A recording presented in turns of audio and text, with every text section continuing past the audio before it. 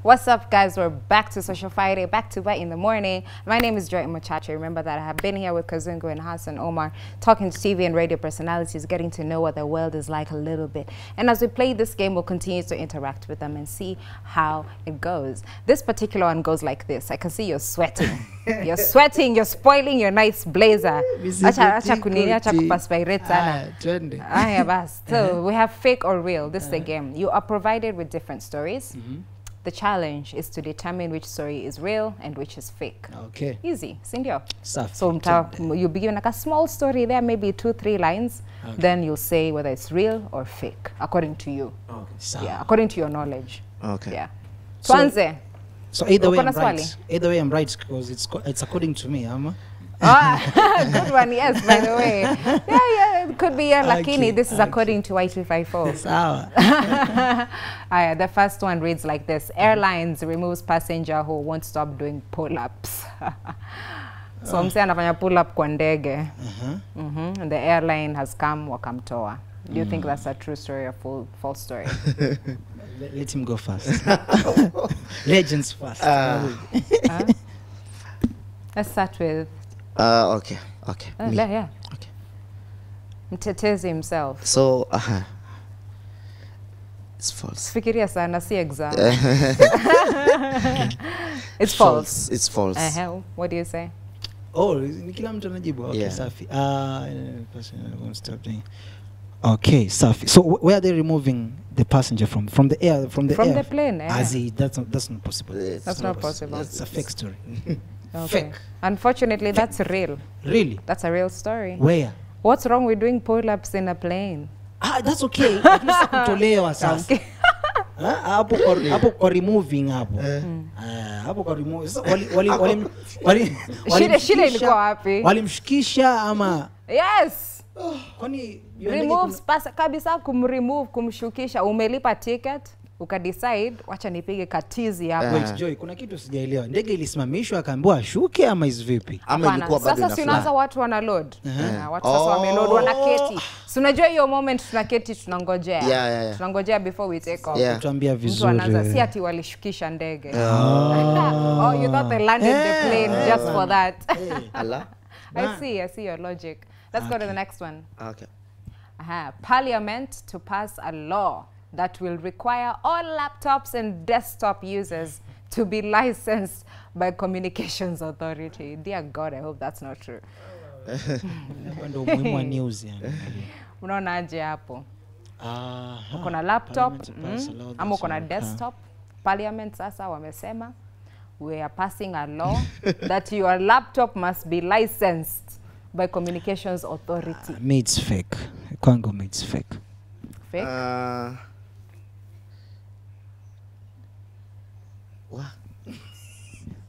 What? True or false? True. It's true? Yeah. Okay. It's so true. the parliament will pass a law. Yeah. All right, producers, is this true or is this false? False. It's false. It's a fake story. It's a fake story. I'm hoping it's fake, by the way. Kuna scores. Because that's too you want scores? Producers, no, that's good. Please, yes, they're asking for scores to be kept. In fact, that's what. Akuna cha kidding. We're going to make this a competition. Okay, the other one? They're keeping scores. Twende to the next one, tafadhali. Kazungu anakuja na ubaya. Hey. Bishop to exercise city by sprinkling holy water from helicopter. Sasa hiyo munaelewa hapo. Bishop apande helicopter. Aanze kutoa mapepo. False. That's false. False? Yeah. False? Which? False. Imagine it's real. Where? In Nigeria? Where? That's in Nigeria. That is in Nigeria. Actually, that's good. I wonder if that's Nigeria. In Nigeria? That's excess. India, it's too much. It's too much. It's in Nigeria? No, me, I don't know. Oh. Is it in Nigeria, guys? I don't know where it is. But imagine, msana hapanda helicopter kutoa mapepo. Kwani what has happened to this city paka inafanywa hizo inatolewa hizo mapepo? Yeah. No, see now you know bishops sometimes our pastors sometimes wanaona society imeharibika tu.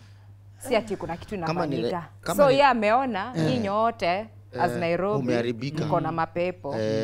Nyinyi ni lavish. Wacha nipande helicopter yangu. I sprinkle hot water. Holy water on you guys. Yeah, holy water. Yeah, it's really imagine. Oh, okay. Okay. It's a good thing it's not in Nairobi. Okay. Aya, before we go to the next one, I want you guys to hold your mic nicely. Okay, sorry. Yes, your people can hear Sorry you. about that. Yes. Even Mr. Kazungu. Okay. Prophet storms Webuye Hospital mortuary to resurrect the dead. False.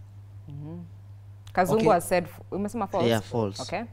The issue of resurrecting is false, huh? That can never happen, huh? Yes. Okay. But your prophet could storm Webu Hospital, I think that's true. That's not true. Me Congo is true. Ali storm. Ali For you storm. it's not true, but for you it's true. Yeah, me it's true. Atapata permission gani hiyo? Sijui si kutoka kwa communication. For me it's not. But that's why he has stormed in. Oh my. No, confused. It's a true story. Imagine that's a true story. But you guys, this is stuff happening in Kenya. You see, the thing is, you see Kazungu, prophet, yani kama mtu astorm tu hapa, sawa, aseme kwamba nataka hii jacket yangu, sawa, amestorm tu, lakini sitampatia, unaona? So you should resurrect, hiyo ni uongo, hata fufuka. Mtu wa mwisho kufufuliwa ni Yesu. Sasa huko wengine, huko wengine mimi sijui. Zisikuje zingine. Zimetosha. Lakini ma prophets quiz wamepata nini? They have guts. Kenyan student accidentally invents what is said to be the revolutionary 8G technology.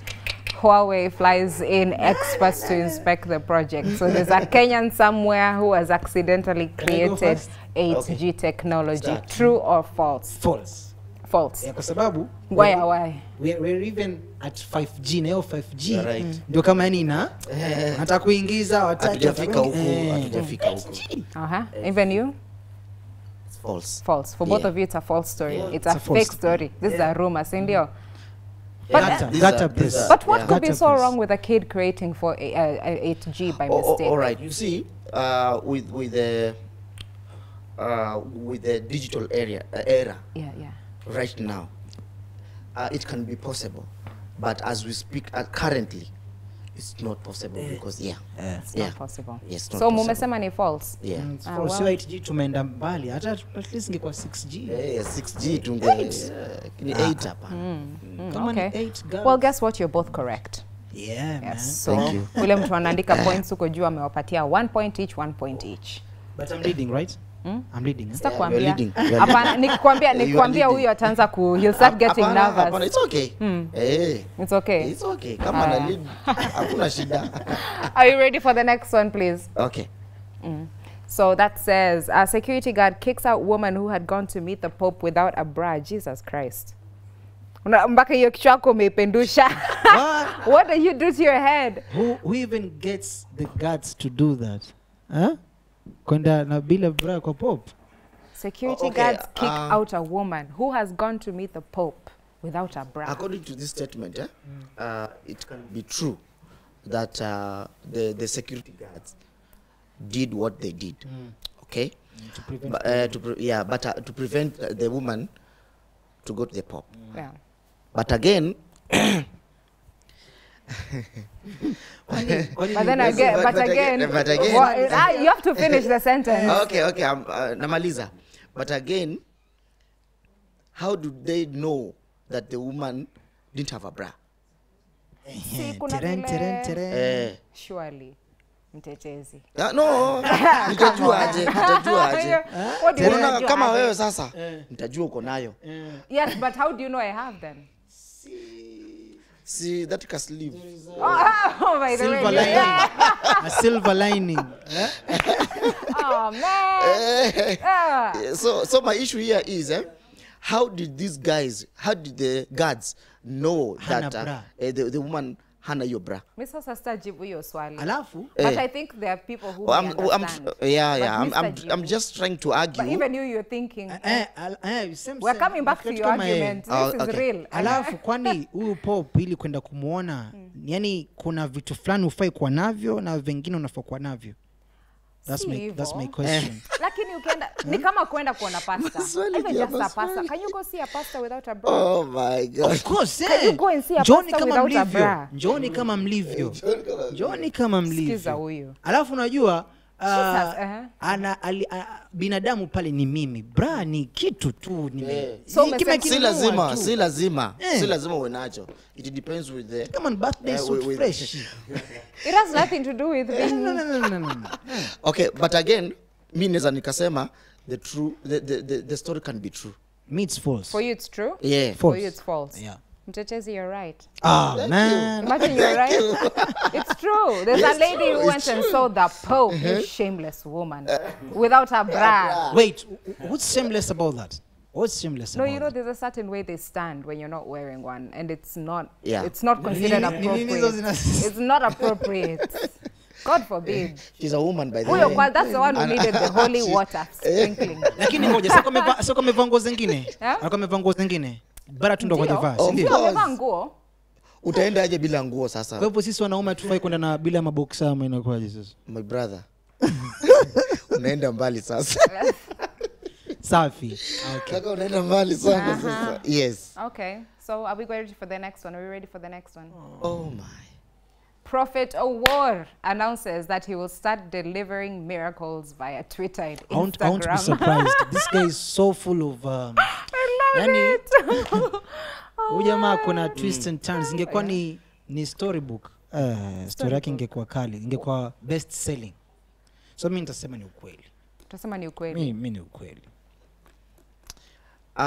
Utatuambia kwa nini? Ngoja kidogo nisikie jibu yake. Okay. Oh, mimi? Yeah. Oh, okay. Hata pia mimi nitasema ni ukweli. Ni ukweli. Simply because you see Kenyans are so daring. Okay. Kenyans are so daring. And you see he's one of the most powerful pastors in Africa. Yes. So I think he gets ideas from people. Yeah. All right? Kwa sababu wanasema social media is very, very powerful right now. So if you do anything on social media, it goes viral. It goes viral. Yeah. Pia unajua Instagram, especially Instagram, is the in thing right now. Actually zote mbili, Twitter na Instagram. Twitter and Instagram. Lakini niwaulize, do you believe you can get a miracle through Twitter and Instagram? Si ni faith Mtetezi. tu. Ni faith tu. Omar. Faith tu na ni faith yako tu. Yeah. Okay. Unajua tunaweza kuwa hapa. It's the way you believe. All right. Yeah. Okay. Tunaweza kwa pamoja hapa Prophet Aura akaniombea nini lakini miracle is happen. Na tunaweza kwa Instagram pale akaniombea nika happen. So it's all about faith tu. Unachukua ushuhuda. Kupitia mtandao wangu wa Twitter. Na leo nasema Bwana juu yako. Ala.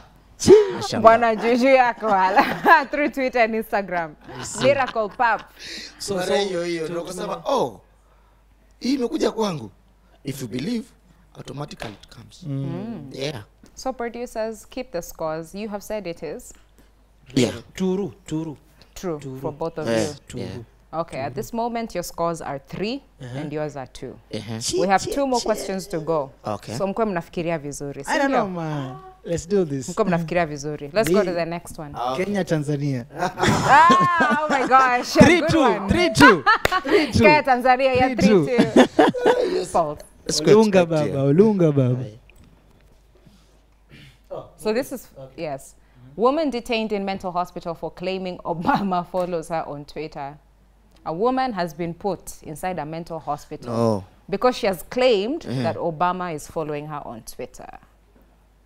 Amekwa Madare or something. Or Chiromo. Chiromo tena.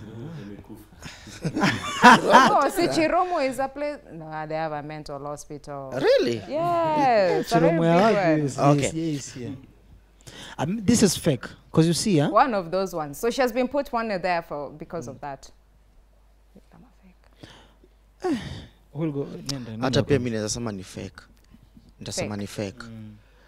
Yeah. Ni fake kwa sababu you're just trying to mess with our heads kwamba anamfollow. Yaani sisi tufikire kwamba anamfollow kinyuma, yaani anamhunt, but ni ile kufollow ya Twitter. follow me, I follow you back on Twitter. So mimi naweza kusema it's false. Unfortunately, imagine this is real. Ah, man. This is so real. My instincts are telling me There's a it's lady real, who man. has been detained in a mental hospital because she's claiming Barack Obama is following her on Twitter. What's wrong with that? No, that's cray-cray. Oh. Do you know Obama, I think, follows like less than 300 or 200 people. People, yeah. True. How can you, like, why would Obama follow you on Twitter? Okay. Si kwa ubaya. Yeah. Naona? Okay. Next one. Sawa. Aye. Bado ni 3-2, eh? Yes, bado 3-2. Kenya lays claim to Mount Kilimanjaro.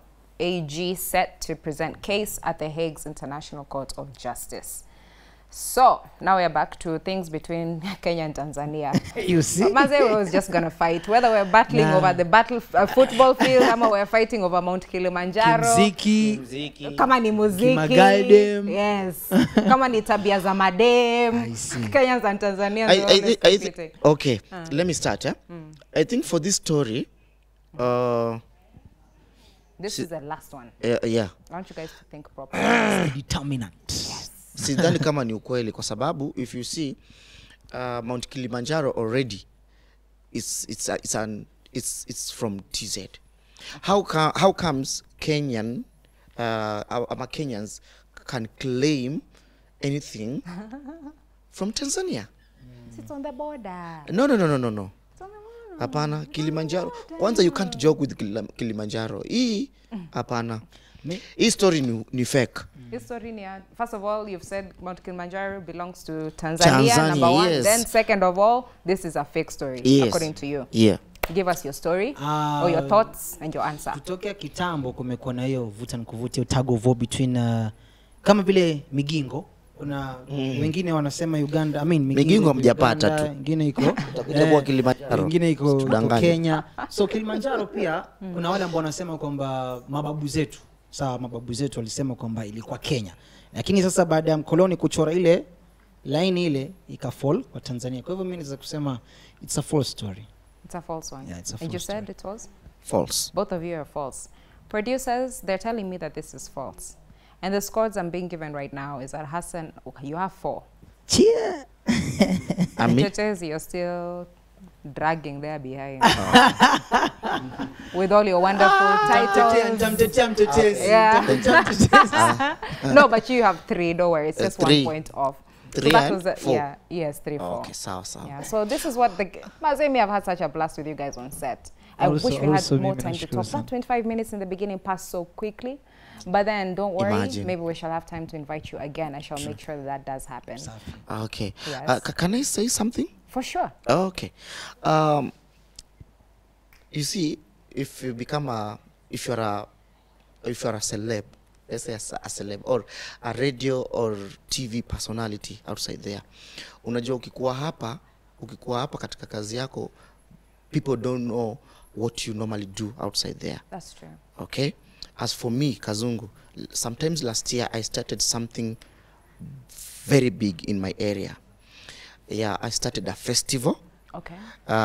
In December, and this festival mainly was to nurture talents around my area. Ah. Yeah. Okay. Mzini. I come from Kwale County. County 002. Yes, yeah. I can tell by. Okay, go on. County 002. Yes. A place called Mariakani.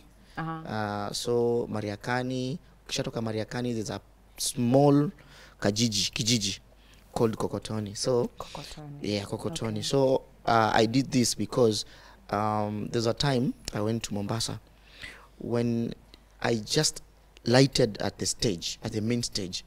Kuna vijana 5 walikuja wakanifuata, wakaniambia, nao Kazungu, unajua sasa umetoka Nairobi. Kila mtu alimand for 50 bob. You see? Na hii 50 bob kila mtu alikuwa anataka kwenda kununua jaba. Wow. Yes, mogoka. So out of these 5 guys, And they demanded. Yeah, they Si hata demanded. kuuliza vizuri. They demanded. Because unajua nimetoka Nairobi. It happens. Hey. So out of these 5 guys, one akaniambia mimi nataka hii shilingi 50 niende nikakule chakula. So nika realize the society has a problem. Okay? Nikasema huko kwetu kuna a lot of talent. A lot of talent. Ambazo maybe tunaweza zitoa na at least wakapata pesa zao na wafanye nini? Through music, that is. Yeah, through music na wapate pesa zao, waache kukaa kwenye vijiwe na vitu kama hivyo. Unajua Mombasa kuna kuoga na vijiwe. Yes. Na vigenge vya vijiwe. Unaona? So when I did this, it was a nice move for me, Kazungu, for me, Kazungu, and the community. So I came up with a name called the Mdune Festival. Mdune is the kijiji ambayo Kazungu amezaliwa. Okay. Now, ile ya mwaka jana ili happen because I really thank I thank my area MP, Mheshimiwa Benjamin Dalu, who was present at that particular time, and then my area MCA, Mheshimiwa Chitumbo, was there. They really gave me support, and this year, in fact, naifanya in August once again. Na hii ya mwaka huu itakuwa it's all about madawa ya kulevya, vitu kama hivyo. I've already approached some sponsors. We're still negotiating vitu kama hivyo. Okay. Yeah, Women Fund pia wanakuja on board vitu kama hivyo. And so I would want to urge the young people, not only in my area, but in Kenya at large. Wasivutwe sana na maisha. Just work hard, get your money, make a family. Okay. All right. Is there a way you can summarize really quickly? Okay, thank you.